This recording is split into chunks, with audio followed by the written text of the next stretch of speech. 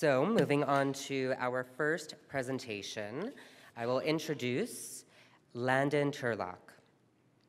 Landon Turlock is a Government of Alberta appointed hate crimes community liaison, City of Edmonton community social worker, community-based researcher with Coalitions Creating Equity Edmonton, and public educator focusing on supporting survivors of hate crimes and incidents. Please give a warm welcome to Landon.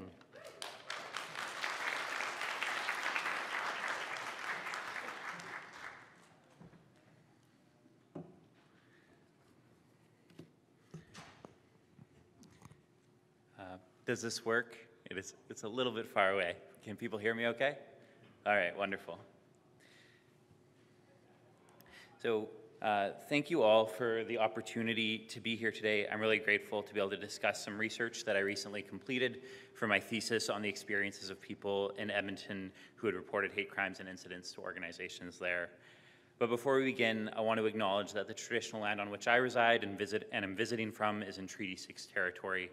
And I appreciate being welcomed onto the unceded territory of the Musqueam, Squamish, and Tsleil-Waututh peoples today. As we discuss hate crimes and incidents, I hope that I can work towards the pursuit of what one day may be a more supportive and less hateful place to live for all people, and especially recognizing that the experiences of Indigenous peoples as they pertain to hate crimes and incidents require a great deal more attention, understanding, and prioritization. So today, I will provide a quick overview of the research project that I completed alongside Coalitions Creating Equity Edmonton for my thesis research before spending some time discussing the findings and recommendations. So first, we'll just look a little bit at the overview of the research project. So as we may know, reporting of hate crimes in Canada increased by 72% from 2019 to 2021, which is the year that data is most recently available. And hate crimes have significant negative impacts on both those directly impacted and members of targeted communities. At the same time, there's limited Canadian literature on the experiences of people who report hate crimes and incidents and the ways that organizations respond to these reports. And so Coalitions Creating Equity Edmonton is a group of organizations focusing on anti-racism, hate crime prevention, and anti-discrimination that I've been working and volunteering with since 2019. And we, as members of that organization, recognize that this gap in knowledge impacts service delivery provided to people impacted by hate crimes and incidents. So to fill this gap, we developed a research project to answer the questions that you see on the screen. What are the experiences of people who report hate crimes and incidences to organizations in Edmonton? How do these individuals who have reported hate crimes and incidents experience the ways that organizations respond to these reports? And what are the policy and practice implications of these experiences for organizations that respond to these reports? So to answer that question, we carried out 20 semi-structured interviews between January and June of last year with 18 participants who had reported a hate crime or incident to an organization in Edmonton over the past 5 years. And so participants reported experiences related to transphobia, homophobia, Islamophobia, anti-Black racism, anti-Indigenous racism, ableism, and sexism, as well as intersections of these motivations, as we know that hate crimes often target the intersections of people's identities. I shared themes and recommendations with research participants and partners to ensure validity, accuracy, and clarity, and there were three main insights gained from this research. So the first one is that how organizations that respond to reports of hate crimes and incidents do not reliably meet the needs of people victimized by these occurrences, which can significantly impact survivors. So participants reported various hate crimes and incidents, including assault, doxing, online and in-person harassment, death threats, discriminatory insults and slurs, neglect and abuse in healthcare and foster care, police intimidation and profiling, rape, sexual assault, and stalking. Participants in the study had many different hopes when they first decided to report their experience, and this included stopping the harm facing themselves or others, seeking justice, and raising awareness about the issue so it could be documented and addressed. When reporting to the police professional standards branch, or a professional regulatory body, participants hoped perpetrators would be investigated, held accountable, and recognize the harm caused by their actions.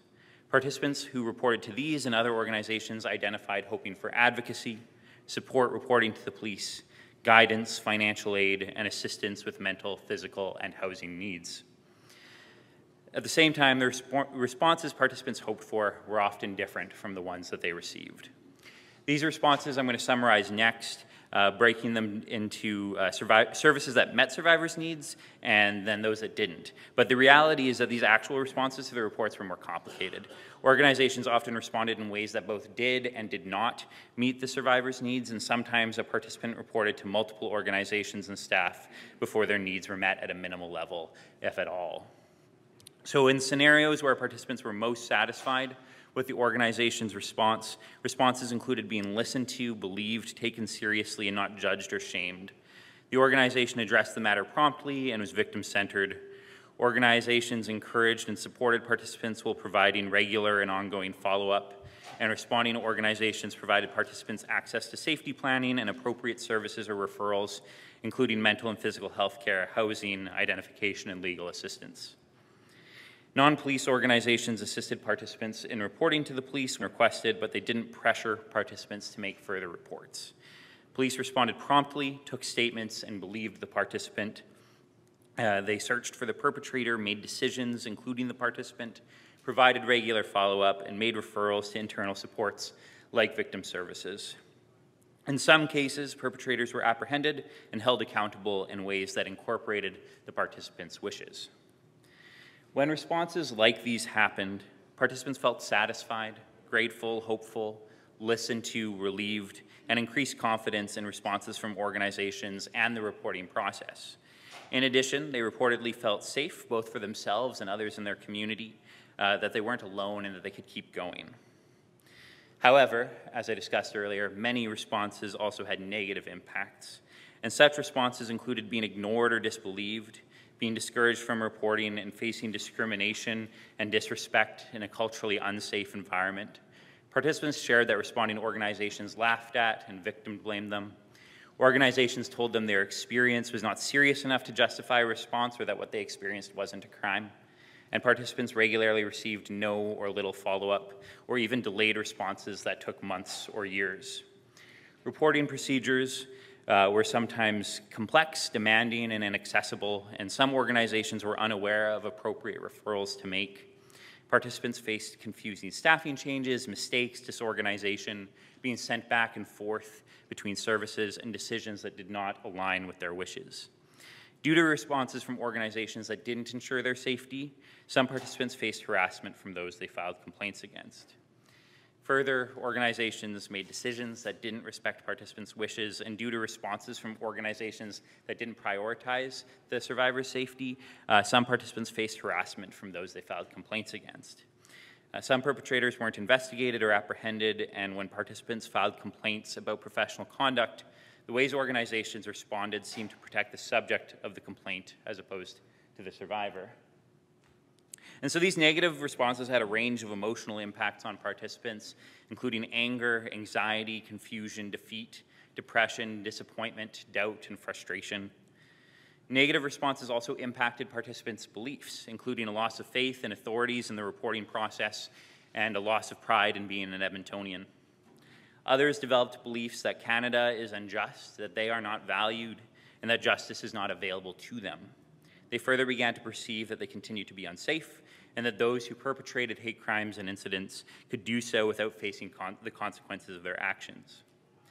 Negative responses also resulted in behavioral and psychological impacts that included participants abandoning their reports altogether, physical and psychological impacts from the original crime or incident remaining untreated, and participants sometimes experienced re-traumatization, financial losses, online harassment, and suicidality.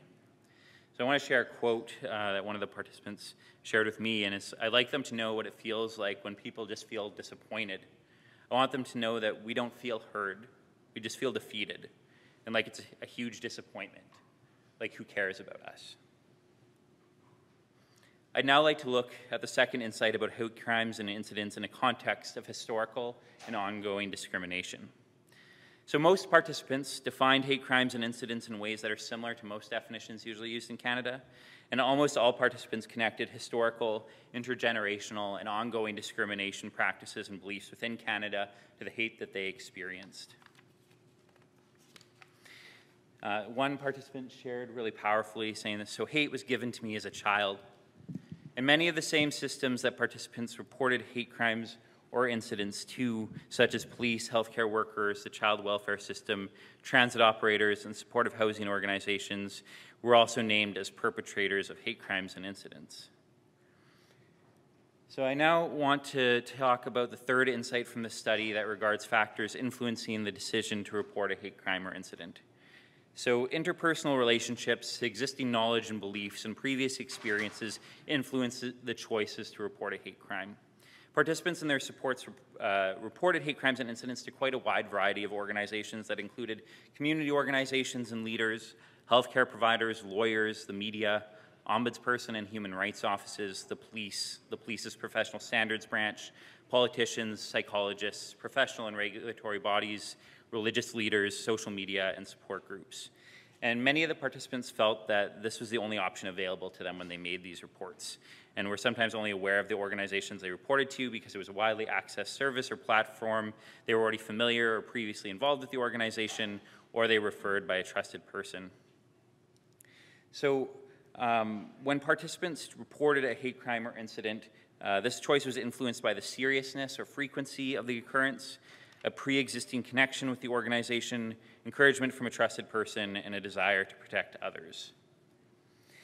So we developed 26 recommendations for organizations, police, and government to improve how they respond to hate crimes and incidents, and I'll summarize them now. So for organizations to help survivors of hate crimes or incidents, first points of contact need to focus on the survivor's safety, respond quickly, and show empathy, offering services that are timely while providing regular follow-up guidance and referrals to survivors. And it's also important to understand that people within their organizations may perpetrate hate crimes or incidents and take steps to prevent this. At the same time, participants discussed how having a dedicated role for police like a hate crimes unit or coordinator could evaluate responses and ensure that survivors of hate crimes and incidents receive consistent, high-quality services that are timely and client-centered and involve referrals to support services like victim services. And these services staff should be trained to effectively support survivors of hate crimes and incidents. For government, there should be the use of evidence-based strategies and legislation to address hate crimes and incidents while building relationships with affected communities, funding organizations that assist survivors, and upholding anti-racist and Indigenous education. There's a lot more in this information report, so if you want to read it, you can check out the QR code here. Thank you.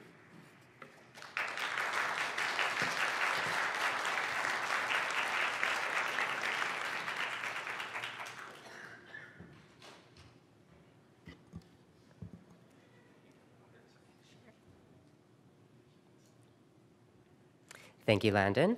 Next, we have David J. Brennan. David Brennan is Professor and Associate Dean of Research at the Factor-Inwentash Faculty of Social Work at the University of Toronto. He is a recent OHTN HIV Endgame Leadership Chair in Gay and Bisexual Men's Health. He is also the founding director of the Cruise Lab, an interdisciplinary, community-based social work research lab centered on issues of health and well-being among gay, bisexual, two-spirit, and other men who have sex with men. Please give a warm welcome to David.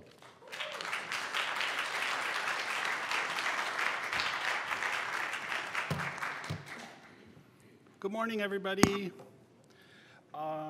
I'm going to move quickly because I have a lot, so it's awesome to see you all here today.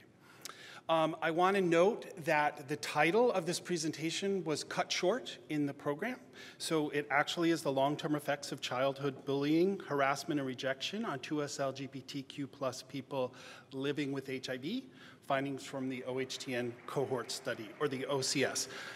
I want to thank my colleagues at the OHTN, Sagai Bekele, Kristen O'Brien, and Abigail Kroc, in their assistance with this work.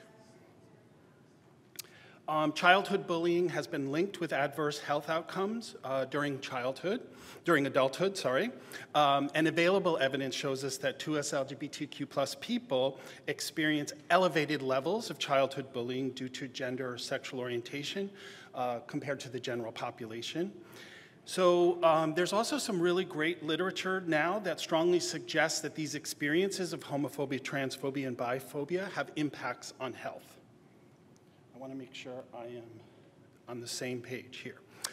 Data for the current study are from the OHTN cohort study, the OCS, which is a community-governed longitudinal cohort of people living with HIV and receiving care in 15 clinics across Ontario. I think there are 6 in Toronto, 2 in Ottawa, and Kingston, Sudbury, Thunder Bay, London, Windsor, and Whitby, and Hamilton. Sorry, don't forget Hamilton. The inclusion criteria to be in the study is be at least 16, be HIV positive, able to provide consent, and to live and receive care in Ontario. The data is collected through an annual interview at the clinic. And clinical data are extracted from the medical charts and augmented through linkage with Ontario Public Health Laboratories. In 2019, a 6-item tool from the report of the Transgender Survey was added to the OCS questionnaire to assess experiences of childhood bullying, harassment, and rejection.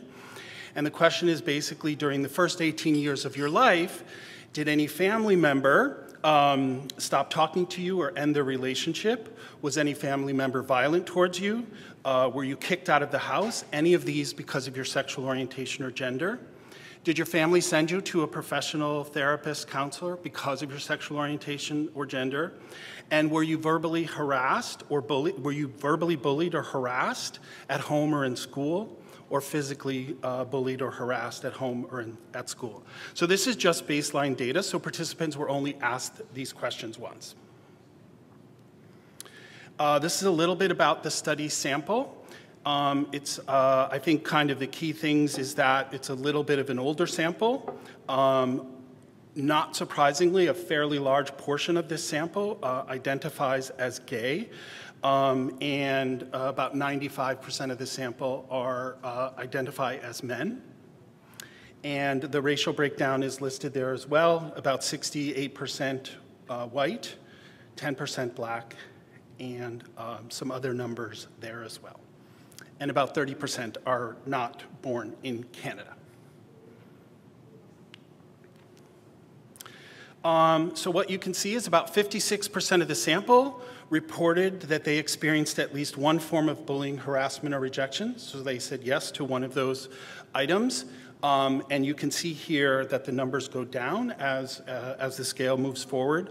So I'm just going to give you a second to look at that and absorb that instead of trying to read it to you for time's sake.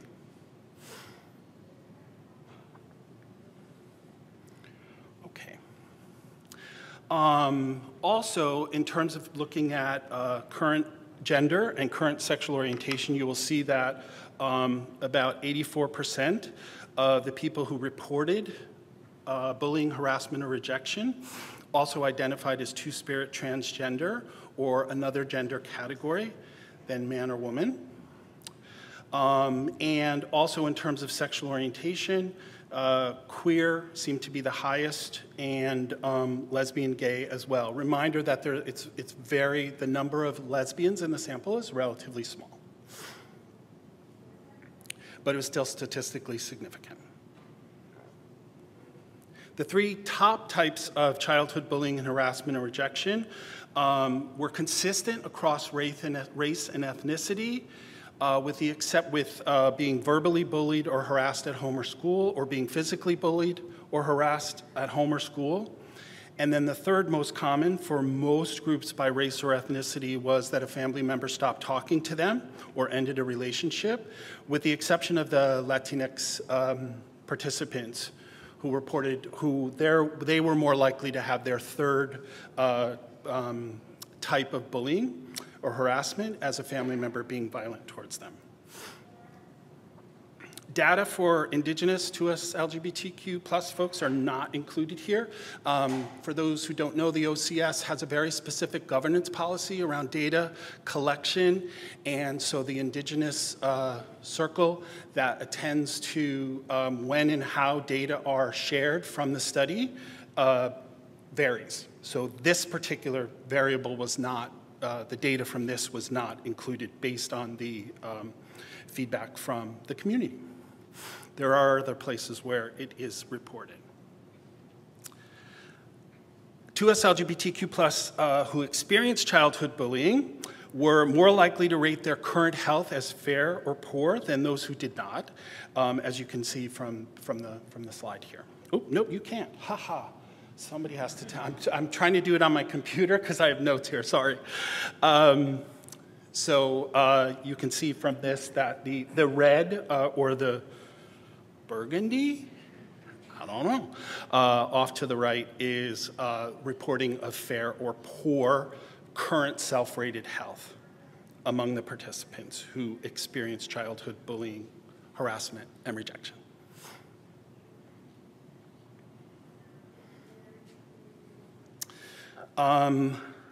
Two LGBTQ+ folks who experienced childhood bullying also reported significantly higher levels of alcohol use, smoking cigarettes, and non-medicinal drug use than those who did not experience such.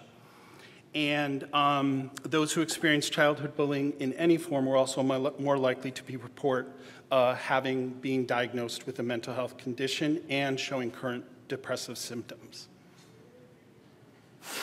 So in summary of this question, more than half of participants experienced some form of bullying. 2S LGBTQ+ folks who identified as two-spirit, transgender, or other reported the highest levels, and also reported negative health outcomes. The second question was around whether or not people experienced discrimination using the Williams scale. There's a lot in this slide. Yes, there's a lot in this slide, but basically people had to report whether or not they ever experienced any of these conditions, such as being evicted or denied housing, not hired, told to go back to where you come from. If you said yes to any of these questions, then you had to basically help to define what the area was. The sample characteristics are almost exactly the same, but there's slight differences, so I wanted to make sure I included that.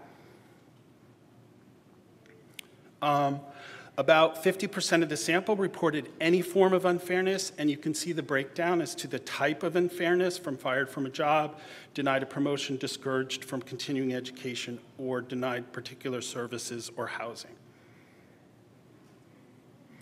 The perceived reasons for discrimination were the highest ones, of course, were race, ethnicity, sexual orientation, and HIV status. In terms of age, you'll see that among older adults, they reported experiencing unfairness a little bit less. And in terms of gender, again, unfairness reported by the highest group it reported was reported by as two-spirit, trans, and, transgender and other. By race and ethnicity, you can see that multi-race and indigenous, this was allowed by our indigenous communities to be reported, that among multiracial or indigenous communities, the highest % of those reported experiencing unfairness. And in terms of sexual orientation, people who identified as bisexual or queer or other had the highest rates. So in summary of that question, about half of our participants who provided data reported experiencing some form of unfairness.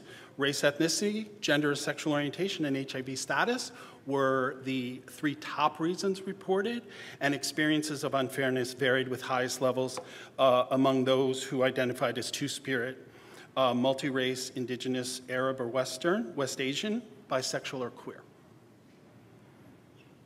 So the tool that we use to measure, the tool from the transgender study is, doesn't include things like social bullying, like if you kind of like very giving someone the finger, or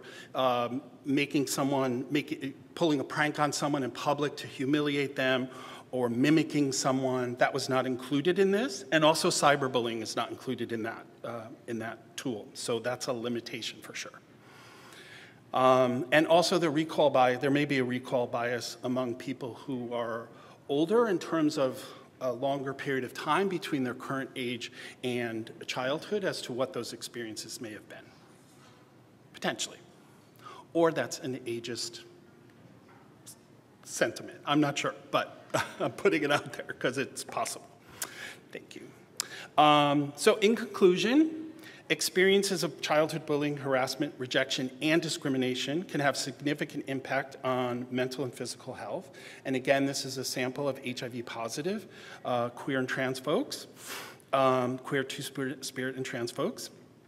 And more research, of course, is always necessary to kind of fully understand the impact and the connections between these experiences and health outcomes or any outcome. And we'd love to see and think about some more interventions and policies that can help to respond to and limit discriminatory behaviors to help improve the well-being of 2S LGBTQ+ people who are living with HIV. And that is that. Thank you for your time and attention. I never meet. Sorry. Sorry if I forgot to flip.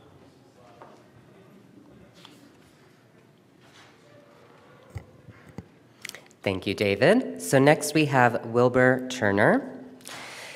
Wilbur is the president and founder of Advocacy Canada and serves as program coordinator, health promotion at Health Initiative for Men. Advocacy Canada is a nonprofit organization that champions human rights for the queer and trans community. Wilbur's deep-seated social and political consciousness regarding issues affecting the queer and trans community ignited the creation of Advocacy Canada. Wilbur proudly identifies as gay and queer and has made his home in Kelowna, BC, nestled within the unceded traditional lands of the Shiok people. Please welcome Wilbur.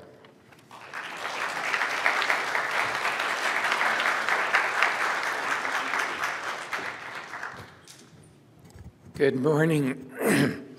I'm a little raspy from getting emotional during the keynotes.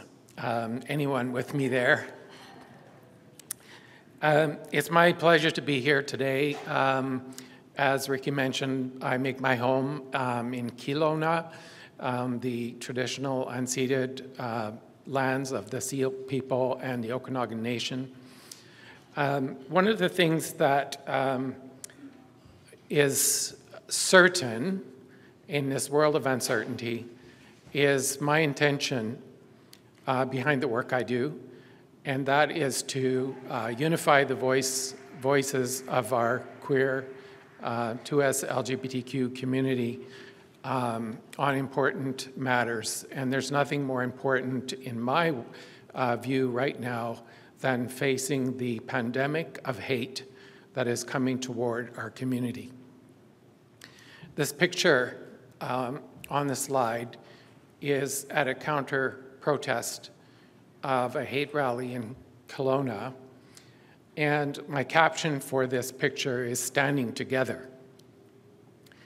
And standing together is the only way that we can face this barrage of hate that's directed toward us right now, in my view. And I was actually very honored to be able to stand between a trans couple in this picture that was captured by the news. And it speaks to me very loudly of being able to create solidarity and unify our voices where we can stand together when standing alone is not sufficient and not safe.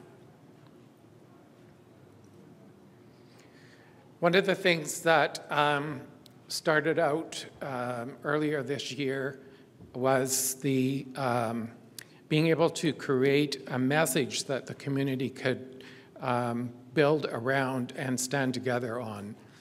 And this idea of this campaign came as a result of seeing a billboard that was put up in Wisconsin by the artist was a trans artist called Trans Painter.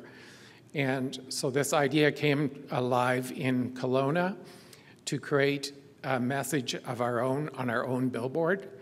And so what we did was we created a focus group to come together of community members across the community to come up with a message and a theme for our billboard campaign.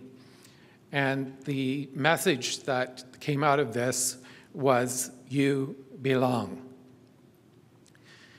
I'm really deeply grateful for the consultation and the gracious support from the Syilx Language House and the Spokane Salish folks, language folks who helped us with the phrase and the good words in the language that you see that supports this message, which is ku ya ya ku kunwithang nihiyam.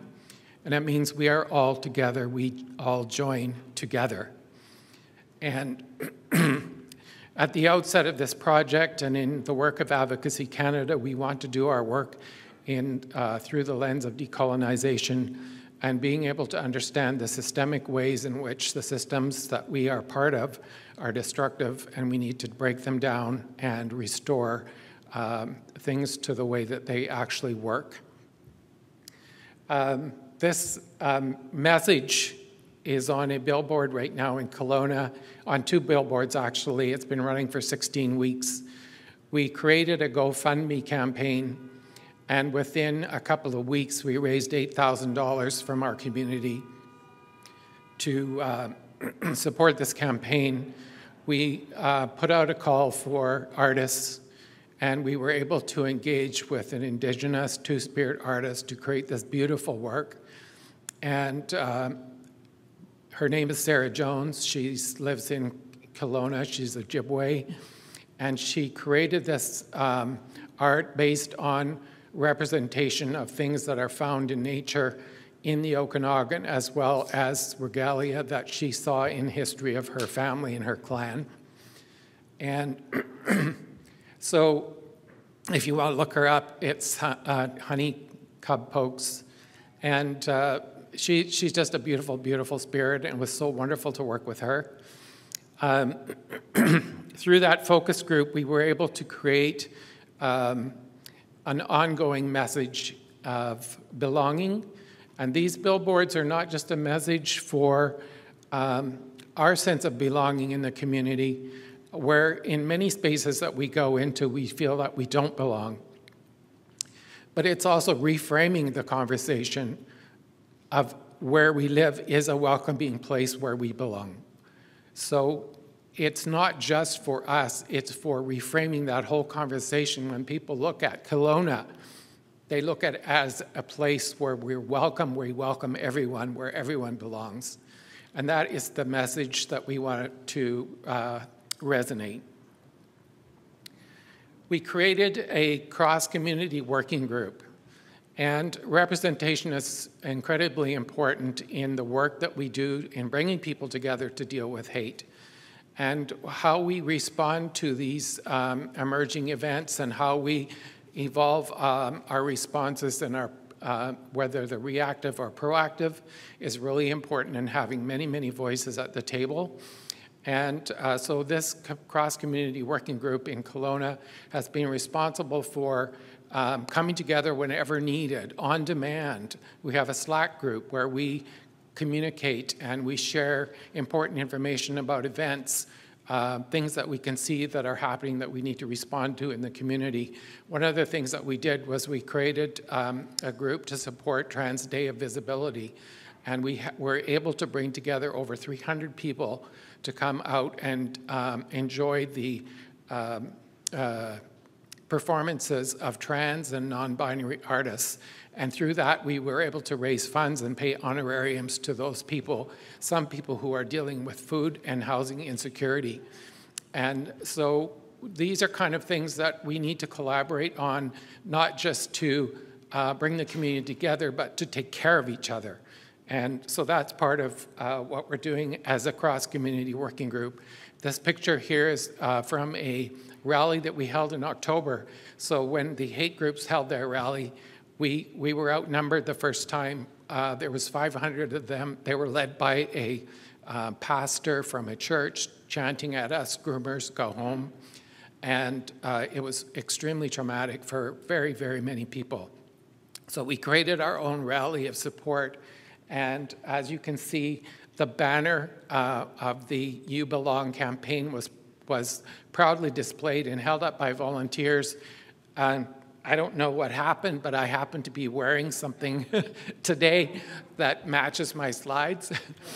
We're now selling merchandise of shirts, hoodies, stickers, and postcards that you can send to people with these messages of "You belong." Another thing that's really important is creating partnerships. So we put out a call for partners to help us with our rally, our You Belong rally, and we had the Kelowna, this group and organization in Kelowna said, we want to be the safety stewards at your event, and so they came, and this is them wearing anti-bullying shirts that they bought from the Kelowna Friendship Society, which is an Indigenous society in Kelowna, so collaborating, supporting them.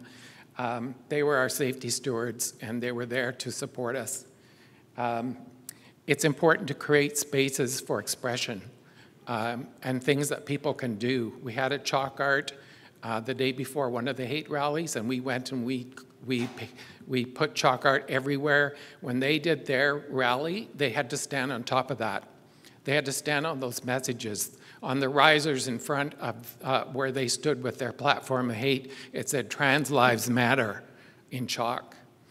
This was a community effort. We put people had sign-making parties, and we came and we stood in solidarity. I circled the Bible in the back pocket of that person. They weren't there to support us. That's kind of what we're dealing with. This is what I call it a solidarity army. We need to build our communities to come out. There was over 700 people that came out to support us. We could put a call out to many, many different organizations. I got invited to speak to the union leaders of 44 different unions. They came out to support us. The Boys and Girls Club supplied food and snacks for the people that came out, and we had a march. It's important to carry that message forward and keep it in our hearts. What I encourage people to do is when you find the beauty in yourself, you can look for it in others, and you can look for it in the places around you. That is carrying the message forward. One of the things that we need to do as well is we need to be on top of tracking hate. We don't need to do it ourselves. We've got a whole volunteer group of people in Kelowna that watch all these social media channels and are actively watching to see what's happening in our community so that we can be proactive and respond to it. Some of the things that I think are important to remember, and on that previous slide as well, is don't engage when you're watching those channels because they will boot you out. So just stay quiet and just lurk and just creep on their pages and watch what's happening. Protect your personal information. I've been the target of a lot of online hate, and it's also coming into the physical realm where I've been chased down the street and blocked and tried to be harassed. I now carry a panic whistle. The police have warned me about my personal safety. So if you're a leader in the community and you're doing this kind of work, you need to take precautions. Never share photos with your location, because even if you send them to a friend and it has a location tag on it and they had inadvertently share it to somebody else, then they know where you are. So protect your information. Don't go alone to protests. I made the mistake of walking from the group to go to my car to get something, and while I was going to my car, people came after me. I was by myself. I shouldn't have gone by myself. So don't be alone. Go in groups. And, you know, the police aren't always our friends, but they are important in reporting incidents too, even if they don't do anything. In most cases, they don't. They tell me that we can't police ourselves out of these situations, but it's important to record the incidents that happen with them so it's on record. There's a file. They know who those people are, and they can, if something does happen, then there's more chance of action being taken. So in closing, don't be afraid to ask for help. Don't do things on your own. Build a response group that can work with you. I'm so fortunate in Kelowna that there's dozens and dozens of volunteers that work and offer assistance and help. We have to be in this together. And there's one thing that this pandemic of hate we have to deal with. We can't isolate ourselves. Isolation is the enemy. We need to build our community strong. We need to come together. Thank you very much.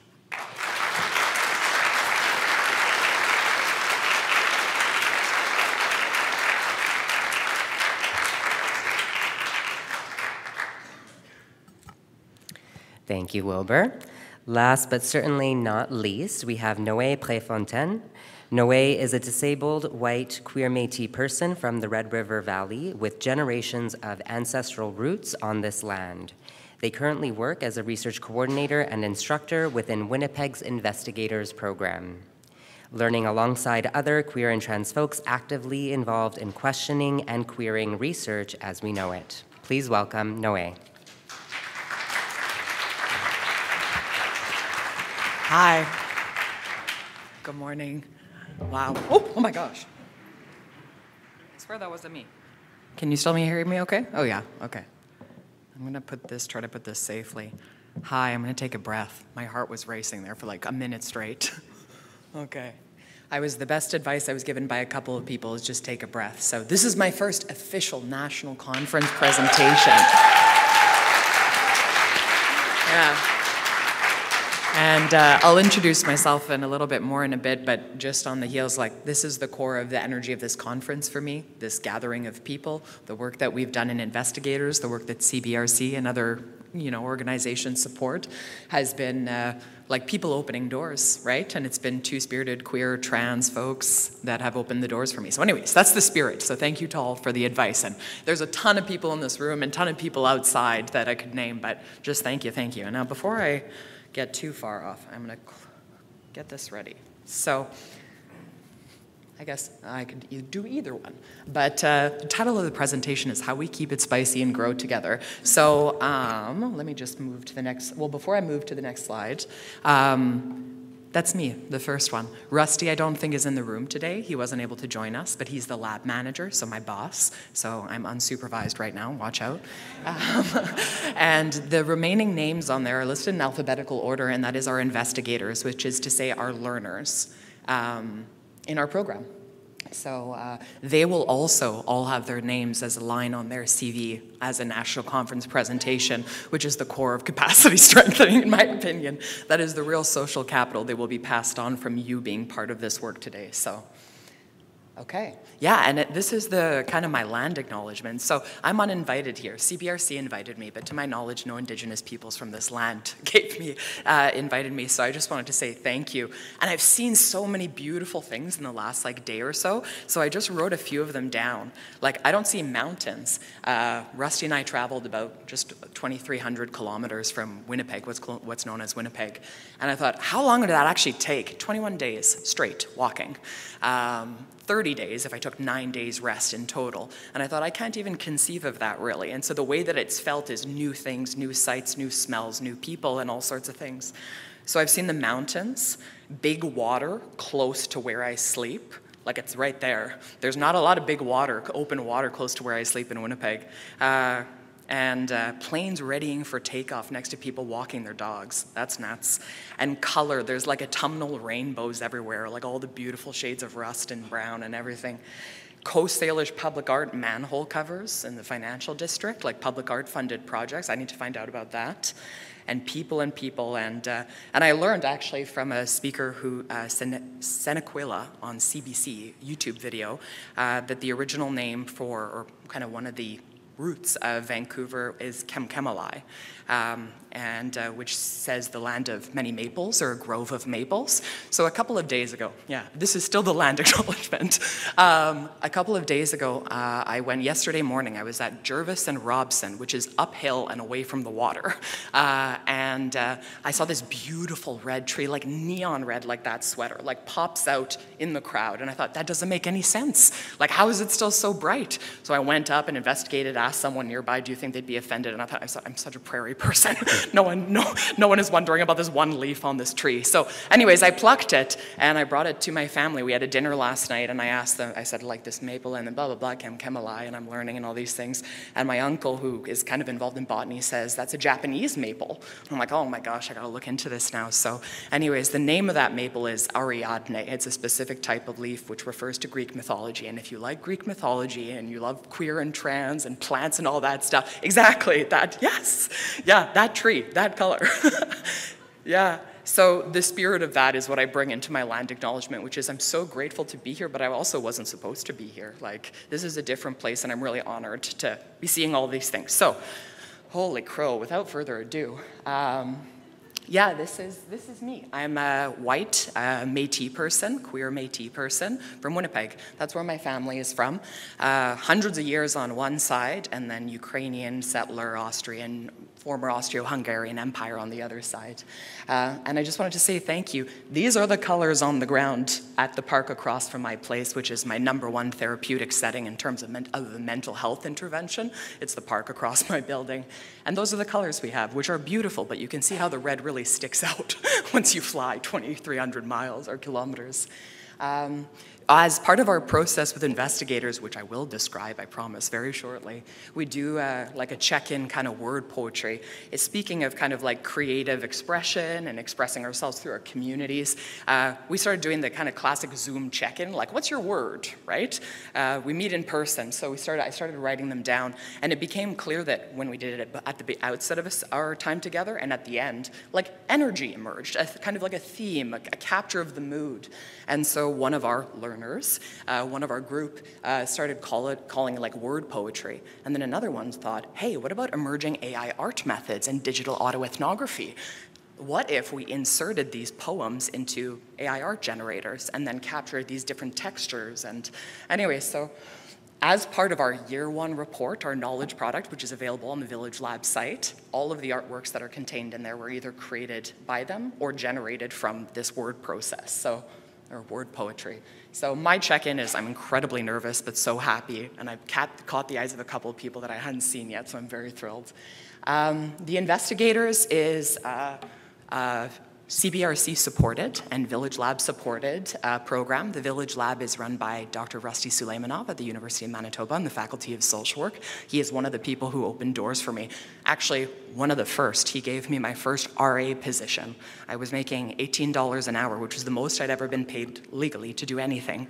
And then I met a lot of other people, Zach Marshall also, and so it's incredible. So this is the core of this work, is a capacity strengthening research program for queer and trans folks, not necessarily involved with academia, you know, who want to learn about health and community research. So essentially, when we got together, we thought we want to co-create whatever the heck we're going to do. We have a lot of resources. What are we going to do together? So it was messy. It was very messy, maybe as you can tell by the flow of this presentation already. And so we said we want to keep it spicy. So we want it to feel like we're at our kitchen table at the drag show, whatever. What is that care, that community care, and how can we bring it into what we want to learn together? So yeah, the big question, and I'm not trying to prompt anything, thank you, is like, what seeds of research are we watering? We tried to think like how we do research and why we do it in the way and what interests us and what stories do we want told. So this was like weeks and weeks of hashing this out. And then, as I said, Village Lab, I won't reiterate. So a lot of the work that we did in year 1, we're now at the close of our 2nd year, is in this report. So I recommend you read it. It's very colorful and fun. I may pass over this slide, but just know it is taken from the report, so you will not miss it. But the key theme was, we talked about protective factors or other ways in which we build community and embrace resilience and celebrate love without always responding to hate, without hate being the thing that is signified and being referred to. So we talked about being listened to. Like, what is justice, what is care, what is a mental health intervention, which is the focus of this grant. And it was this idea of like when we're heard and when we're listened to is like an essential protective health factor for queer and trans folks, two-spirited folks. So yes, this is so exciting. So we started doing this craft time. We explored photo voice in the year 1, and then we kind of wanted to deepen our exploration of arts-based methods, and I love a good acronym. So community responsive action facilitating transformation. And I'm running through this, but if you want to talk to me about any of these images you see, trust me, I'll talk to you all day.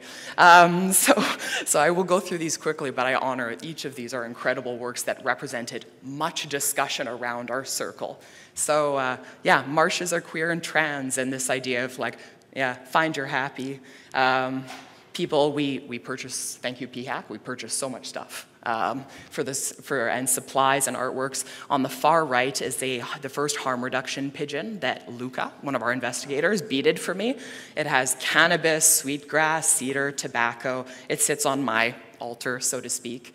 And then they beaded a bigger one. And so this was part of their residency at a kind of like an incredible art program, community arts program. And like throughout the course of this time together with our circle, they're pals, they're kin now, unprompted by me or any person who could have tried to suggest anything. Everyone showed up to the gallery and like supported this work. Luca donated this giant, by the way, scale not clear from this image, harm reduction pigeon, and all the proceeds went to the mobile overdose prevention site, which is a site like that distributes safer sex supplies and other harm reduction supplies, safe using supplies that just got their funding 100% cut by the province of Manitoba. And so it's community that's fundraising, and trans and queer affirming community resource centers that are doing this. So like when I think about community care, which by the way, that's a card that Luca gave me that when I opened it inside, it said your voice dropped after it started taking HRT a couple months. So like this is it for me, reflects the core of all the brilliance that it's like, oh, the messy thing that we're trying to replicate, it's happening. Not really exactly sure how it's happening, aside from being listened to and in kinship. So I had a note for myself for 2 minutes, so now I gotta see what it was. I thought, I have to say this. If I haven't said anything, I have to say this. Maybe I'll just go to the next slide, which might inspire. Oh, of course, well, keeping it spicy. How could I not? Okay, so this was on the lower of the kind of the 3 images was a screen print that Jess Crawford created, another great person that I've met through this program. And it was this idea of keeping our work spicy, keeping it cool, keeping it fresh, and the O represented by the Instax camera that we purchased for all of our participants with film to explore photo voice. And then they modified it, digitized it, with a tea bag to represent the eyes and the practice of sharing tea with each other, sharing tea with ideas, sharing tea with the concept of research. And then they did a little new pepper, so I beaded it. And Rusty, if he's here, is wearing one. So if I could try to sum this up in less than 40 seconds here, is through all this, like, it's very cool that people came together and like built community and did the art, but that might not be enough to like prove to a funder or to whoever that we did a thing. This is, so in Manitoba, there's like the Winnipeg School Division, there's also the Louis Riel School Division, it's one of the biggest school divisions.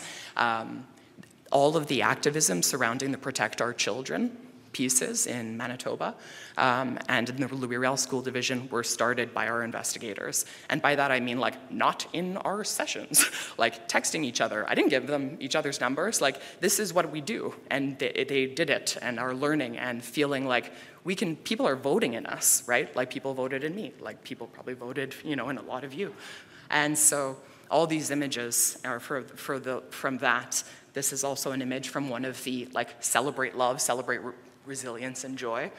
And then, I truly can't skip this. So when we had Elder Albert McLeod come and join us again in our circle a couple of weeks ago, and what I'll say from this slide that is like essential is he suggested wit. He was like, wit is a teacher. Like, bring wit with you.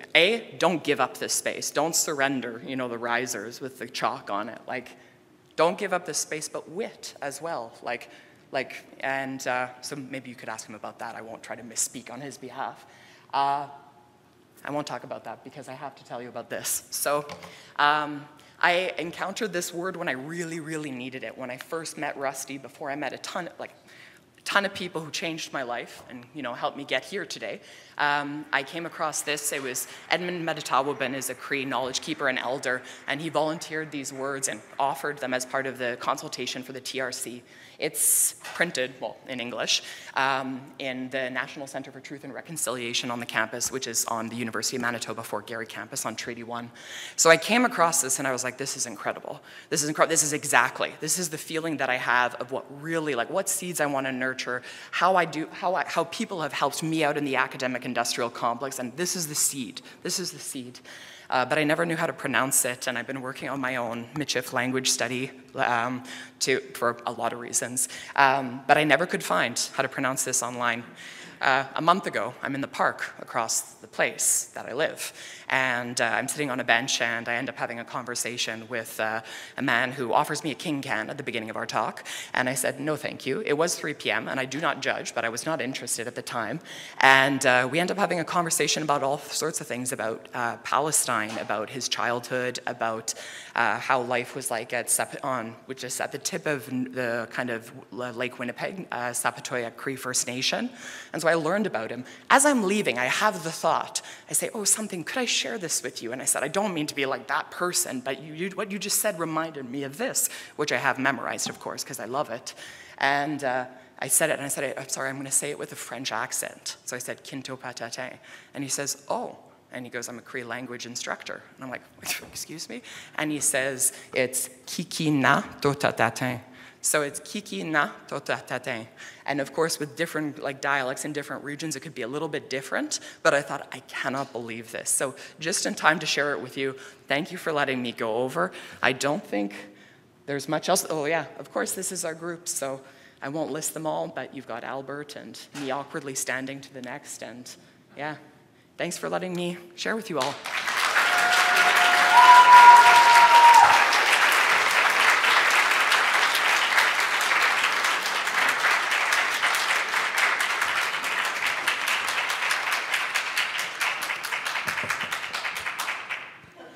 Thank you to our amazing and informative speakers. We have about 15 minutes for Q&A. So I'm actually going to ask our speakers to come back up here so that I can use the portable mic to take to folks in the room. We also do, for folks who are able to get up and want to ask their questions, we do have a mic over here if you want to form a line. Otherwise, just raise your hand and I'll come over to you. Go ahead. I have a question for Landon. I know you discussed the stats of hate reporting, how the police keeps tracks, et cetera, but I also know that you're doing a workshop about community interventions. So I'm wondering, has there been, in your research, have you noticed a difference in community-based interventions, and what were they like? If I can just ask a quick clarifying question, how do you understand community interventions? Well, I'm just imagining, I'm thinking of transformative justice when I'm asking that question. Is the reporting of the crime really doing much? Is that what we're, kind of going towards? Or if we're doing a community-based approach, then it's not very, there's no rules. It's just transformative. Mm-hmm. So that's kind of, what I'm thinking of when I'm thinking community. Thank you. Yeah, thank you for clarifying that. Yeah, so totally, I agree with you that the reporting itself, especially as we can see from the research, doesn't necessarily mean that people are going to get the kind of services that they're looking for. And as in the research, people reported to about 14 different kind of parties, and across the board there was an inconsistency in the services that people received when they made those reports. And so I think what that speaks to is the need to build our capacity as community members and community organizations to make sure that we can support one another, even if some of the institutions that are usually given the responsibility to do that aren't able to do it well, while at the same time working to make sure that those institutions respond with as much high quality service as possible. Does that address your question? Sorry, just a quick follow-up. So what do you suggest to us right now when we're say a friend comes to me and they're like, I've been, victim of a hate crime. What do I do? Thank you. That's a really great question. And I will say that the workshop that we're doing this afternoon is going to get into that a lot more. But I think the first two things that I'll say, because I also want to be mindful of other people's questions, is listening and believing people is so imperative. That is the thing that I hear over and over from the people that I talk to, is to be listened to and heard. People are so often dismissed. And so from there, with that listening, that validating, then working to understand what people are looking for. Some people may wish to make a report. Some people just want to feel validated and seen. And so starting with that and working to understand what that person is looking for, I think would be the first two steps. Sweet, thank you. Thank you. See, we have another question. Hello, my name is Logan DiGiovanni. I am a proud board member of Réseau, who has one of the keynote speeches. My question is for Wilbur. Aside from being on the board of Réseau, I'm an intervention worker, proximity worker for Aztec, which is the Action Santé Trans et Travestis du Québec, which is the largest trans and bi-spiritual organization in Quebec. Currently, we are going through funding crisis, and we might close down in April, unfortunately. I really enjoyed your talk about how we can build stronger communities together, but I don't know if you had any suggestions for mobilization of our allies, because at the end of the line, the funding we can't take from our community because we're already marginalized, we're already précaires, on n'a pas d'argent, tout ça. So I was wondering if, excuse me for my franglais, I come from Quebec, Montreal, but I don't know if you had any suggestions to be able to mobilize our allies, mobilize other people around the community to be able to make sure that the people who should be giving the money, who have the most money, can actually give the money and make sure that we can continue our work to strengthen our communities and to be able to keep fighting another day. Thank you. That's a great question. One of the things that we've done in Kelowna is when we have these events that we support for the trans community, and there's a number of them, our organization sits at the door and we take donations. And all the admission to the events is based on a donation and a suggested minimum. And we find that by putting out the message to the community that this is for supporting this community, that people come and they just give, and they give. It's not uncommon for someone to come to an event that's a suggested donation of $10 and give 100. It's not uncommon for a young person to dig in the pockets and pull out change and give it to you. People want to have an outlet. People want to give. We just need to create a space for them to do that. Another one of the things that the trans community is doing in Kelowna that we are supporting 100% is they have a do-it-yourself punk rock scene. And they put on events, and it's a way for them to rage. It's a way for them to express themselves, and we support those. And we come out and we set up a table, and we invite people to come and listen and participate in a safe space. And those donations come in, and we set up a community fund for the trans community. So I think there's different ways that you can do it, but I think the message needs to be really, really strong to the community that we need. We don't necessarily want corporate money. We don't want to sanitize the message to fit to a corporate message or a corporate mold. We want people in the community to come out and support us in a do-it-yourself fashion. Thank you very much. Thank you, Wilbur. We have time for maybe one more question. Oh, I can bring it over. Yeah. I just didn't want to get up. Thank you. I have a comment and a question. My comment is for Noé. That was a really incredible presentation, and you did an amazing job.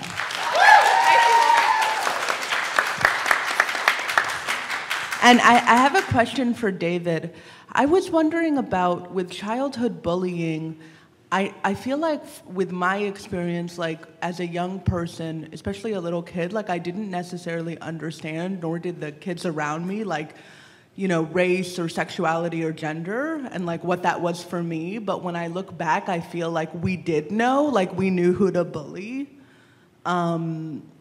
so I know that's not a, I know for a lot of people, like, they very much knew exactly who they were from a very young age, and that's fabulous. But for others, it took like a longer time. So I wonder if there's something in there about experiencing that kind of childhood bullying without it, like on those grounds, without it necessarily being explicitly named, and like how you kind of understood that in the study. Yeah, no, I think that, thank you, actually. That's a fantastic question. I don't think there's like a very fabulous or perfect answer to that, because you raise kind of a complexity with any time you try to measure something. Like, did you experience this? I don't know, did I? And so, you know, I think that's part of the challenge. The notion of the first scale really is like looking at when you are younger, and then the discrimination scale is kind of like, is more, have you ever experienced this? So even, that's why they were analyzed separately, because they're kind of different time frames. But I think you're right. I don't think these capture everything. I want to be super clear. This is not capital T truth at all.